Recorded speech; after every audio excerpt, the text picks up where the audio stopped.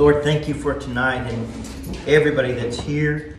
We ask for your guidance and Lord, that you would help us to have understanding of your word. And Lord, I know there's others that may still be trying to get here, and we just pray you'd bring them in safely tonight. And Lord Jesus, please bless all of those who are a part of our class online, who will watch the Bible study later. We pray you'd bless them as they grow in the knowledge of your word as well. In Jesus' name we pray, amen. Amen. All right, well, if you want to open your Bibles up to Genesis, I'm going to begin reading in verse 50. We actually read verse 50 and 51 last week, but I want to back up a couple of verses. Which chapter? I'm sorry. Chapter 24 and verse 50 is where we're going to start reading here in a minute. So if you remember last week, Abraham chose his oldest servant, most trusted guy, sent him to find a wife for his son Isaac. And he meets this woman. He asks God for a sign. Remember that story? And the woman does exactly what he asked for in the sign in regards to giving him water and then offering to water his camels, right? By the way, Heather watched the teaching, and she said, I said, did I get it right? She said, well, the thing that you missed. And so I said, well, I will tell this. When she asked for the sign, whether or not I was going to be her husband, she actually asked for it on the morning. In fact, about 15 minutes before I arrived, she asked for the sign. And she had asked God to have me bring her roses. And then she said, even if it's just one rose, I'll take that as a sign that he's going to be my husband. And she said the reason that she burst into tears and it struck her so much is because she had prayed that morning. She was praying, and it was about 15 minutes before I arrived. So when I walked in, she knew what she had just asked God, and I walked in with one red rose. And she was just like, she hadn't seen a prayer to go that fast. So it's like she's praying on her knees in her bedroom in Krugerville, and I'm sitting at the bank, and her prayer to God, and then he just goes, get a flower. It was like that fast. And so, yeah. So she said, I think you need to tell him it happened. That I was praying that morning for it. I had not asked for it. I didn't wait weeks. It took 15 minutes to get my sign. Wow.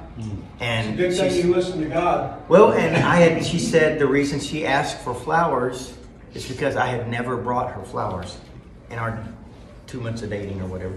I was poor. What do you? Somebody only got one rose. That's exactly what I said. You asked God for roses, and then you said, well, he's pretty poor. So even if he could bring me one red rose, that's all I could afford was one red rose. All right. Let's go. Did you get it at the convenience store? Do what? Did you get it at the convenience No, I actually went to the florist right across from Point Bank in Pilot Point. Pricey. Yeah, it was pricey. That's why I got one. It was the unction, wasn't it? Yes, it was. The Lord moved me in.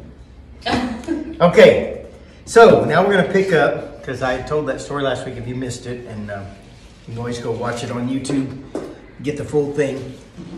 All right, verse 50. Then Laban and Bethuel replied, the matter comes from the Lord, so we cannot speak to you bad or good. Here is Rebekah before you. Take her and go, and let her be the wife of your master's son, as the Lord has spoken. So I tell you, I read that last verse again just to remind you. He had asked for the signs. The Lord gave him the signs. Rebekah was the one. He goes to her family, Laban, which is her brother, and Bethuel, and they in turn say, you know what? Take her.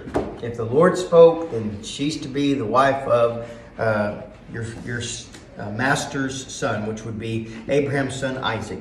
So then we come to verse 52, which is when we started a new text for tonight. When Abraham's servant heard their words, he bowed himself to the ground before the Lord. So you can tell he's worshiping the Lord over this answer to prayer. The servant brought out articles of silver and articles of gold and garments and gave them to Rebekah. And he also gave precious things to her brother and to her mother. Then he and the men who were with him ate and drank and spent the night.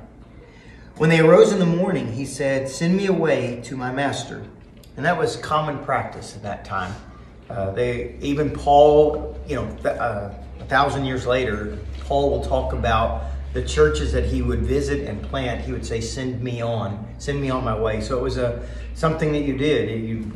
You'd help them for permission to leave. Yeah, that and just the sending on the way was also filling your bags with some food and maybe some money and water or whatever you needed to be able to go on your journey. So they're providing for you and sending you out.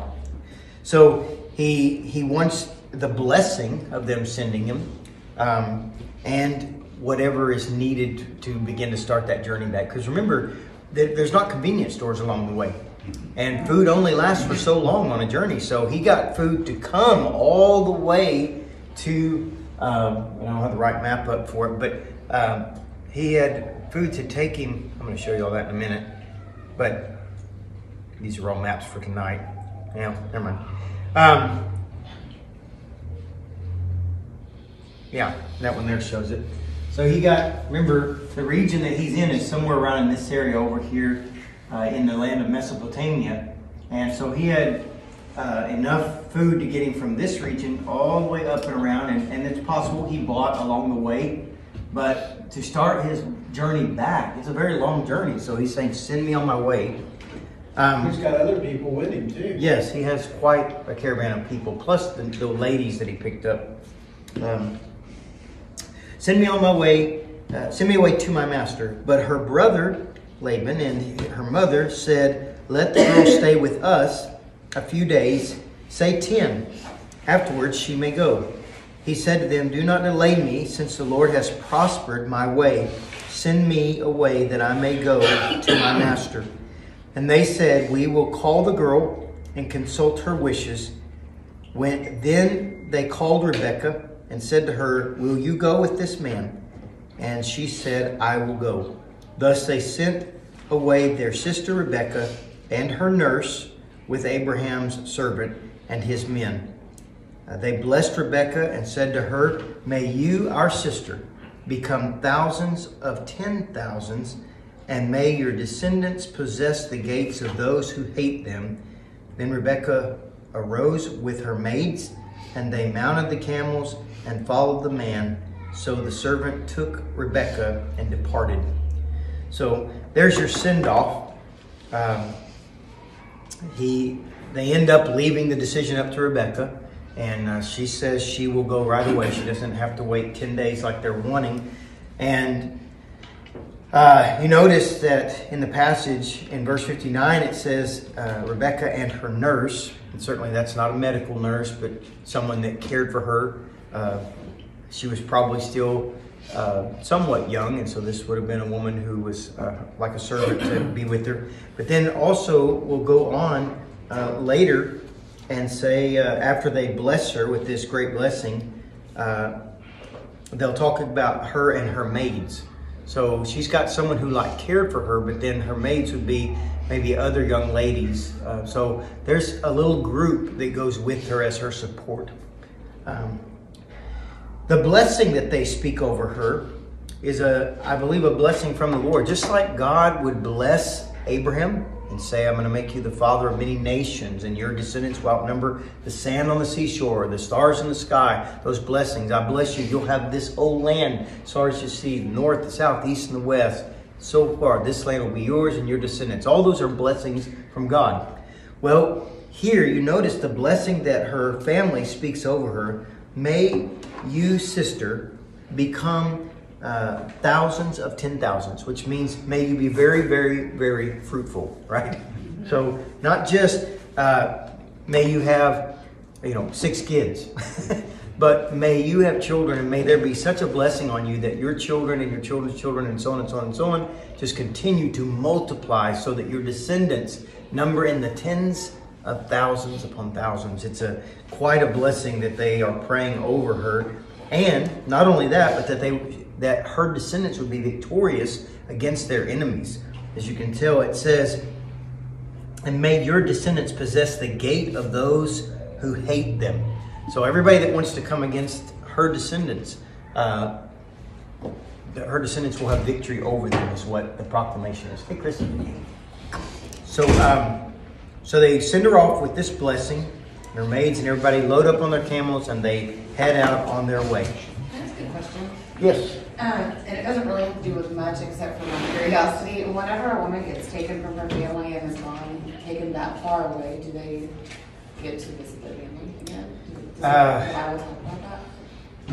Most likely not. It's not that they were prohibited, except that the finances, the amount of time it took, because you're talking about, in fact, I pulled this up to show you guys something. So here's the land that we're talking a lot about. So the trip that this servant would have made to go get a wife would have been from here up around and into this land of Mesopotamia, right? Here's the state of Texas laid over this. So you can tell that though, when we look at these maps, we don't really have a perspective how big or small it is. But this is our state. We know about the size of our state. It's a big state, right? I mean, when you measure from here to here, they say if you flip Texas this way, this ends up on the Canadian border. So Texas is pretty big, right? And so you can see the width here, and you're covering from this land all the way to the Persian Gulf, all the way to the Mediterranean and Israel. You got here a little thing that shows 200 miles. So Israel itself is only about 200 miles long. I mean, you're talking about the full length of Israel is the distance from Dallas to Austin. Yeah. It's 200 miles. I checked it again today. It's 202 miles from Dallas to Austin. So that's the length. I mean, we're not talking about huge strides of land here. When you consider this whole region where the Bible stories take place is basically the size of Texas, right? Yeah, so they weren't able to go straight across. They had to no, they had to go up and around because of the desert and very mountainous, rough region. Yeah, it's pretty rough. This is the land of Jordan has lots of mountains and things. El Paso to Denison. There you go. Don't do love. The other thing is by going up here, remember this is called the Fertile Crescent, right? And notice you've got rivers, very big rivers, so that keeps a water source as you go along. And that's why the roots went up and down the way they did. So let's move on to verse 62. They're just backtracking around now. Now Isaac had come from going to Beer-lahai-roi, for he was living in the Negev. And the Negev is right down in this area. And if I flip back here, this is the region of the Negev. Now, that land that I said was about 200 miles. This is that land. This is the land of Israel, modern day and in ancient times. So you got your Dead Sea, the land of Jordan over here. And this is the Negev, this desert region. There's Beersheba and Beer-lahai-roi is right in this region as well. So that's where he's at. And it says that they're coming back.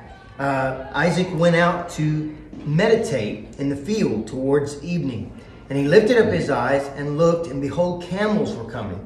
Rebekah lifted up her eyes, and when she saw Isaac, she dismounted from the camel. She said to the servant, "Who is that man walking in the field to meet us?" And the servant said, "He is my master." Then she took her veil and covered herself. The servant told Isaac all the things that he had done. Then Isaac brought her to his mother Sarah's tent, and he took Rebekah, and she became his wife, and he loved her. Thus Isaac was comforted after his mother's death. So we remember that as well. Last week we talked about when Sarah passed away, Abraham's wife. She passed away, and how he had bought land from the sons of Heth and the field of, the cave of Machpelah. and he buried her in there. And I showed you guys what the modern day tomb looks like, where Abraham or where Sarah is buried. And so he takes her into his mother's tent, which kind of shows how nomadic people, which is what they were. They traveled with the herds. They were sheep herders and had many flocks of camels and goats and everything else. When you read the other stories about Abraham, you get all that.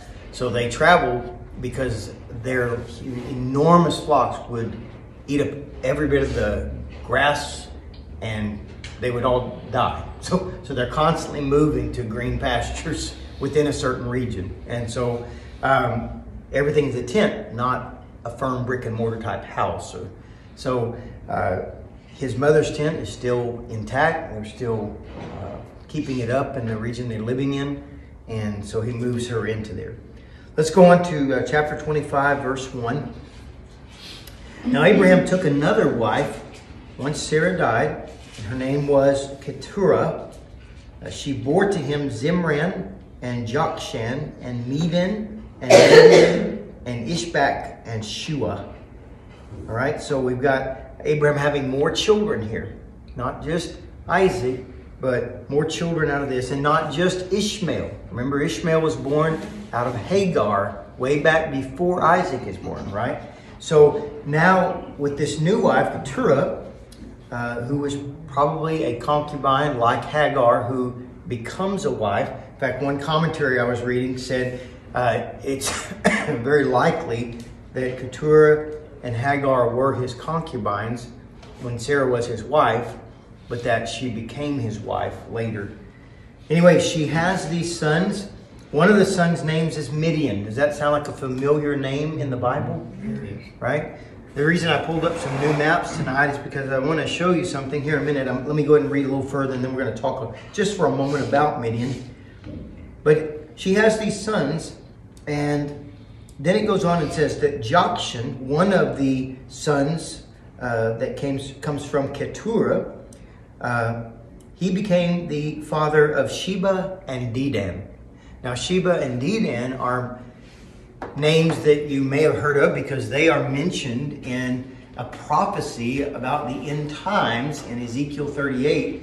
And it talks about how Sheba and Dedan and Tarshish will unite together and there will be this great battle, all right? Sheba and Dedan is modern day Saudi Arabia. So again, if we go back over to one of these larger areas here, this is Saudi Arabia, right in this area. And so you've got them. One of the end times prophecy that Ezekiel prophesies is that this region will come against Israel in the last days. And I'm not going to chase that right now because we will go a whole other thing, and I can't do that. So, you know how easy it is for me to get off track.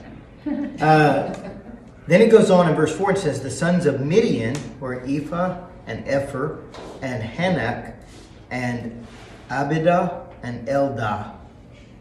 All these were the sons of Keturah. Now Abraham gave all that he had to Isaac. Why did he do that? Because he was the chosen one. Isaac is the chosen one, right? Remember, it wasn't even about firstborn, because Ishmael is actually a firstborn, but Ishmael is born to Hagar, who is a concubine, and God said, no, Ishmael will not be the one that my promise comes through. He's not the one. I'll still bless Ishmael, and if you were here that Wednesday when we talked about Ishmael, him and his mom were sent out, and they almost died, but an angel of the Lord came and took care of Ishmael and Hagar, and he comes on. He will become a great a father of nations himself. He'll be very blessed in his own way, but he will not be the son of promise. He'll not receive the full inheritance and blessing of Isaac. Isaac gets everything, but he says, the passage says, Abraham gave all that he had to Isaac, but to the sons of his concubines, Abraham gave gifts while he was still living, and then he sent them away from his son Isaac eastward to the land of the east. All right. So why do you think Abraham would do this? Why would he send them away from Isaac? Well, he gave them gifts and sent them away, so there would be a dispute over what he gave Isaac. Very true. You're helping there not to be them looking at what he has. Think about it, for the distant future, the land was given to Abraham and his descendants, but his descendants doesn't mean every single descendant of Abraham, because it wasn't given to Ishmael, and it's not given to any of the sons that come out of Keturah. It's given to Isaac and his descendants, and then we'll watch that breakdown. We'll watch Jacob and Esau be born, but that land will not be given to Esau and his descendants. It'll be given to Jacob and his descendants. So there's this line of promise where these descendants will come out. And then Jacob, of course, his name will change later in his life to Israel. And he will have 12 sons, which become the 12 tribes of Israel. And that's who that land goes to, right? So we're watching the promise of God flow down to the children of the descendants that God has chosen. And you can ask me the question, well, why did he choose this one or that one? Paul didn't have the answer, and neither do I.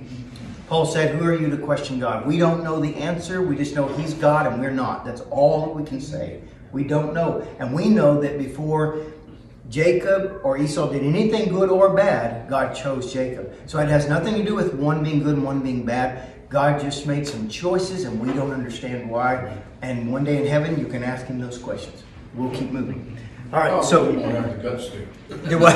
Probably Won't have the guts. Probably so enamored with Jesus, won't care why all these things happen the way they did. But there is and the New Testament refers back to these very times about God having elected and having chosen and selected and this line running. Okay, so let's talk about Midian for just a moment, because I pulled up the land of Midian so that you could see it.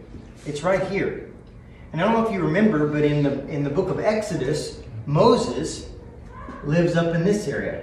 If you remember, Moses is born and then put in a river, and then he becomes a child of a Pharaoh, right? The daughter of Pharaoh raises him up. When he becomes older, he ends up killing and then fleeing for his life after he kills an Egyptian. And then the word gets out. And then when he flees and he flees to the land of Midian. And he will find his father-in-law, which his name is Jethro. He will marry a daughter of Jethro's, who is a priest of Midian. That's what he's described in Exodus. This is that land. And I love this drawing. There's many, many maps of the Exodus, right? A lot of them will say that the crossing of the Red Sea happened in this region up in here. This is Goshen. This is the land that the Pharaoh in the days of Joseph gave to all the descendants of all of Joseph's family, all of his sons, which were his 12 brothers, the 12 tribes of Israel. Remember Israel himself. He comes and travels and he ends up dying here. Joseph will die here. All their bones and their bodies will be taken back and buried in that tomb that I showed you last week, the cave of Machpelah. But this is that region, right? So the reason I say I love this is because here's the Red Sea that is known as the Red Sea. This is Egypt, this whole land. And many say, well, they crossed at one of these little short, shallow areas, or maybe they crossed a lake. There's tons of theories on this. Some even might say they crossed down here at the shallow end of the Red Sea. But I watched a great documentary that's really, really new, that has done amazing research. And it is actually much more truthful to the land, to the routes, even to what the text says, that the crossing of the Red Sea actually was a crossing of the Gulf of Aqaba, which is also known as the Red Sea. It is also known as the Red Sea. And anyway, so that, because you've got to get to the land of Midian. And on this map, you notice Mount Sinai is in the land of Midian, because that's where Moses went, and then he would go up on the Mount Sinai and all that. Most traditional maps, if I pull up a bunch of them, they will say that Mount Sinai is somewhere in this region. We're not here to settle any of those matters. I mainly wanted to show you, here's where Abraham lives, and he sends his sons far away. And so Midian, one of those sons, one that we hear a lot about. We don't know about all the rest, where they all ended up, but we know Midian, he settles in this region. And it's just very interesting that about 600 years later, maybe 500 years later, you've got a descendant of Abraham coming out of here and fleeing to Midian, right? So this is family. Jethro, a priest of Midian, is actually family with Moses.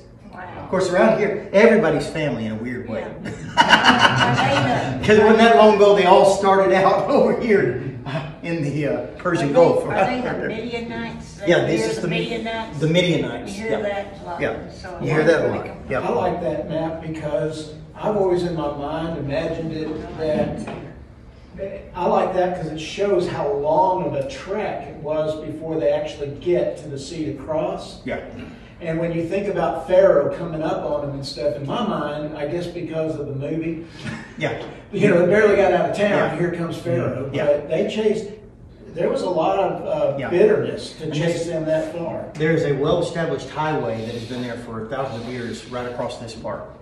And that's why they also think that Moses went across here and took the people. And just to give you an idea of how big this is, or how small it is, let's go back to our Texas map, right? If I show you that arrowhead point right there, right? If I take you back to the Texas one, this is that arrowhead point. So consider that to Texas.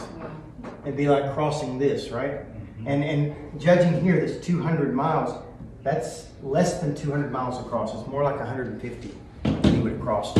So there's the land of Midian. And I'm showing you this too because he goes here, but we're going to see some other names mentioned in a minute, and we're going to see kind of where they end up settling. So let's keep going. This is verse 7 now, because they were all sent eastward. It says, away from Isaac. These are all the years of Abraham, verse 7, all the years of his life that he lived, 175 years. So that's how long Abraham lived, and then he dies. Abraham breathed his last and died in a ripe old age, an old man and satisfied with life, and he was gathered to his people. Then his sons Isaac and Ishmael buried him in the cave of Machpelah in the field of Ephraim, the son of Zohar the Hittite, facing Mamre, the field which Abraham purchased from the sons of Heth. There Abraham was buried with Sarah his wife. All right, so we just read about that last week. We know that. So now we know the cave he bought, not only is Sarah buried there, but now we know Abraham has been buried there. And we also get an interesting fact that Ishmael comes back into the story, right? We might think, well, Ishmael went off and nobody ever hears about him again. But to kind of answer a little bit of Ashley's question, family stayed connected in some ways. And so word would go, and maybe for a big funeral or something like that, people might travel a long distance for something like a great patriarch like Abraham. Because these two brothers come back together, and then you can imagine there had to be a little bit of issue when Ishmael is sent off with a lesser blessing and Isaac is the one who gets it all. But they came together to bury Dad, and then they will bury him in the same tomb with Sarah there, real close to Hebron, right up in this area is where that cave is at. Okay, so then it says, it came about after the death of Abraham that God blessed his son Isaac, and Isaac lived by Beer-lahai-roi, which is again in the Negev, like we talked about earlier. Now, these are the records of the generations of Ishmael. So Ishmael is not a key player, though he has a bit of a story as really the first son of Abraham, but not by the right woman. He's not the one that God chose. So we're going to see, this will be kind of the wrapping up of Ishmael outside of, we know the Ishmaelites, we'll hear about that and things like that, but this kind of wraps up Ishmael for us in Genesis. It says, now these are the records of the generations of Ishmael. Abraham's son from Hagar the Egyptian, Sarah's maid, bore to Abraham. And these are the names of the sons of Ishmael by their names in the order of their birth. Y'all just pray for me as I read these. Nebaioth, the firstborn of Ishmael, and Kedar, and Adbeel, and Mibsam, and Mishma, and Duma, and Massa, Hadad, and Tema, Jeter, Nephish, and Kedema. These are the sons of Ishmael, and these are their names by their villages and by their camps. 12 princes according to their tribes. These are the 12 princes that will make up the Arab nations for the most part. There are some Arab nations that don't come from them, but most of them do. He goes on and says, these are the years of the life of Ishmael, 137 years, and he breathed his last and died, and was gathered to his people. They settled from Havilah to Shur, which is east of Egypt, as one goes toward Assyria. He settled in defiance of all his relatives. So, don't know, I read a little in some commentaries about what that might mean, the defiance of his relatives. Differing opinions. Nobody seemed to be really great about that, but there's a route on the way to the land of Shur that goes right through this region. This is called the wilderness of Shur, and so it's likely right in this region is where he settled early on. So maybe right in the middle out here, away from them. But it doesn't seem like Ishmael and his descendants go too far, so that would have been easy for him to come back for the funeral.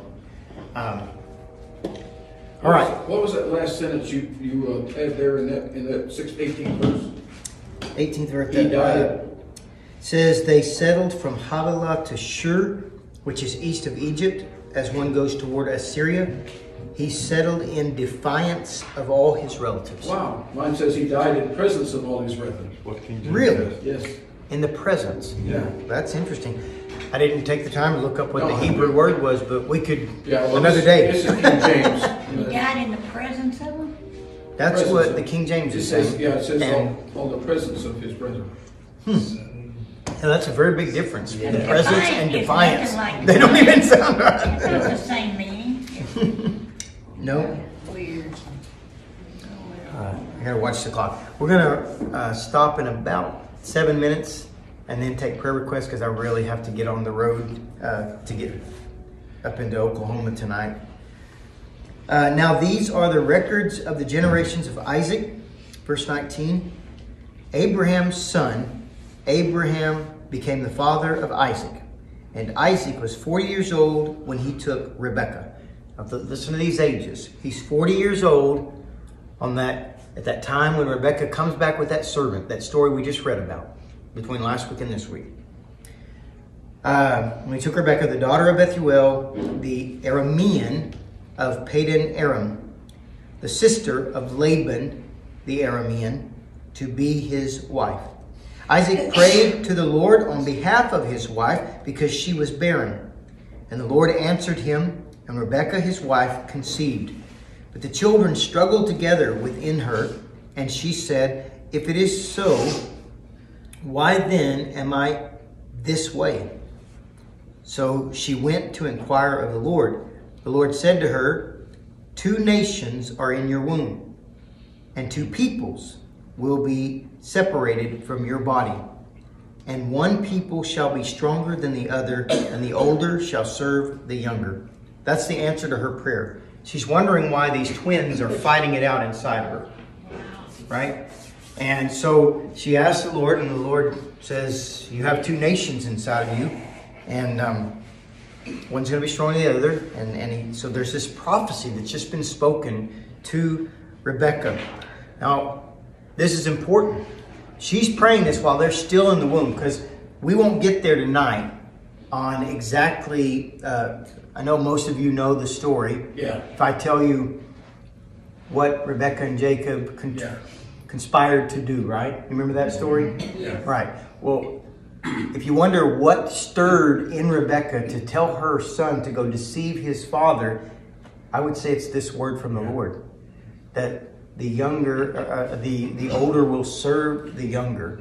So there's a prophecy from God that this is going to happen. Now, she trusted God to give the answer, but didn't trust him to do it. Exactly. God is the one who gets to sort out why deception was used and all of that. But so the first one that she gave birth to, she knew would not be. She knew he would end up serving the younger. Yes. Yeah. And she preferred Jacob, and the dad Dad likes a Isaac hairy preferred one. Esau, right? So we're going to read that right now. It said, when her days to be delivered were fulfilled, behold, there were twins in her womb. Now the first came forth red, all over, hairy like a garment. Okay. Where are we at? I lost my spot. Where are we at? Verse 25. Yeah, is what we just read. So remember, there's no sonograms, there's no things where you can look and see the 3D, 4D images of babies and all the stuff we get now. There's no tests to know if they're boys and girls. There's none of that stuff. So when all this moving around is going in her belly, she starts praying, God, what's going on? He says, you got two nations in you. And when she gives birth, she finds out, oh wow, I have twins, right? She figures it out. It's always a surprise. And so when she has the babies, the first one comes forth red, and he's hairy all over like a hairy garment. So a hairy garment means like an animal skin. Can you imagine that? It's like what we would say. There's actually a medical term, and I can't remember the name of it now. And it's like a wolf man. People actually have hair all over them, and it's a genetic thing.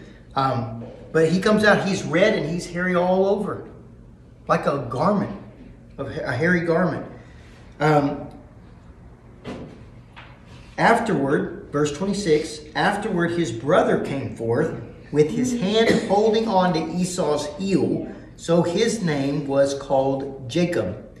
And Isaac was 60 years old when he gave birth to them.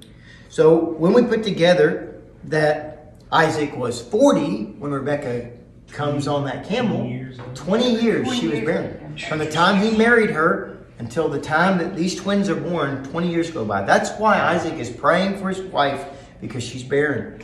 Married 20 years without a child. He's bound to be concerned, and so is she. And knowing that his mother prayed for a long time before she had a child and really was 90, he's like, God, please don't do a repeat.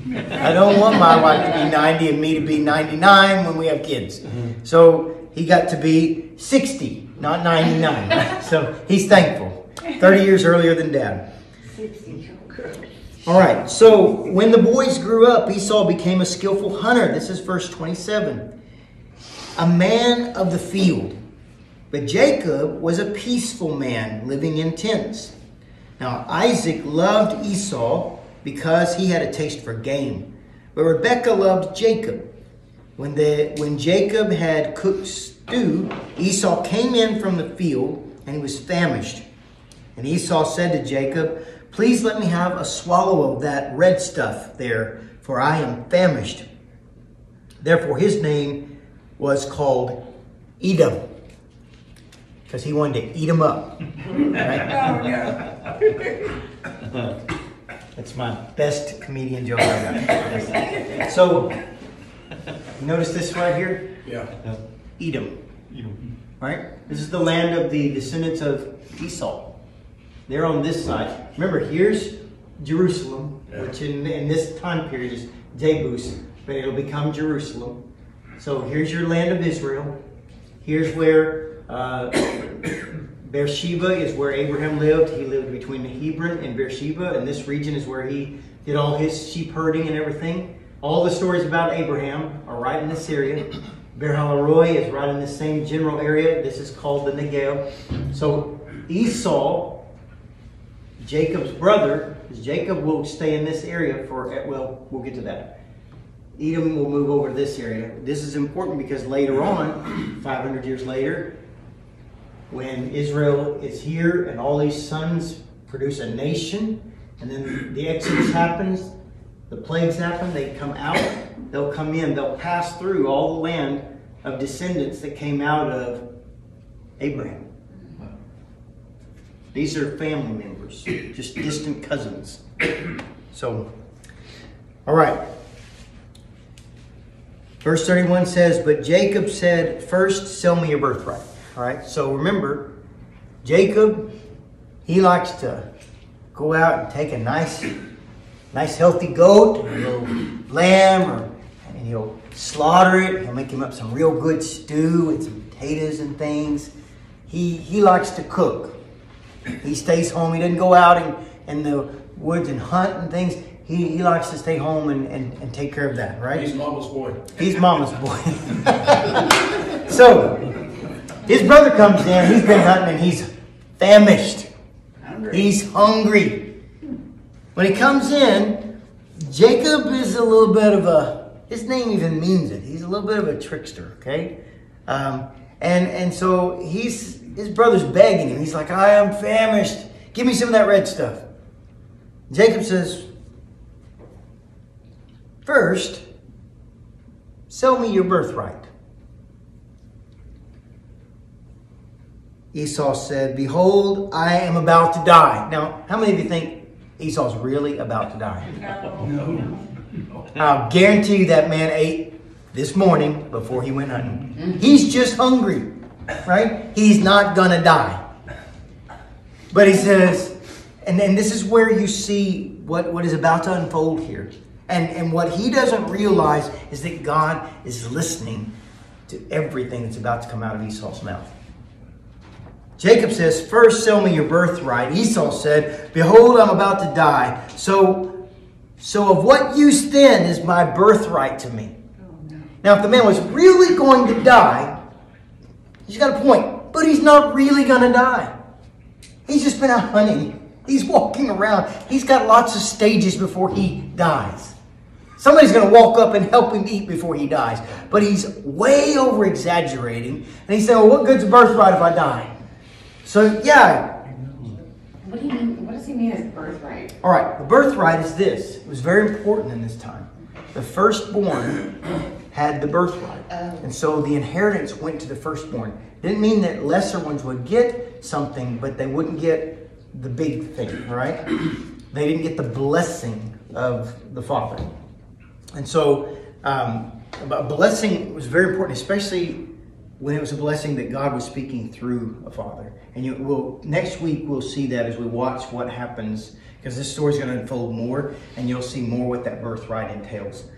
A birthright should be cherished. You should cherish that you have this, that you were born first and it's yours. But notice, he's willing to sell his for a bowl of stew. Yeah. And all he needs to do is go kill his own animal, cook it, and eat it, and he's fine. He probably could have go begged something from his mom or somebody else, but he just wants it. That's all he wants. He's living by his Later in spirit. his story, he cooks quite well. Yeah. For his dad. He does. His dad loves his cooking, so he's not a bad cook. Yeah. He says that, yeah, he didn't value his birthright. That's right. And so Jacob says, first swear to me. And he swore to him, and he sold his birthright to Jacob for a bowl of stew. Now, I can guarantee you, Esau is thinking, who cares? It's just words. Man, I'm going to die. Yeah, you can have my birthright. But he knows that later, he's going to take that back. Yeah. There's no eyewitnesses. He didn't sign any papers, right? But God heard. Yeah. And so things are going to unfold next week. Yeah. And we're going to see how they unfold. But let me finish up that chapter. Then Jacob gave Esau bread and lentil soup, and he ate and drank and rose and went on his way. Thus Esau despised his birthright. Yeah. All right? So remember that, because next week you're going to see the consequences of him despising his birthright and how things will unfold.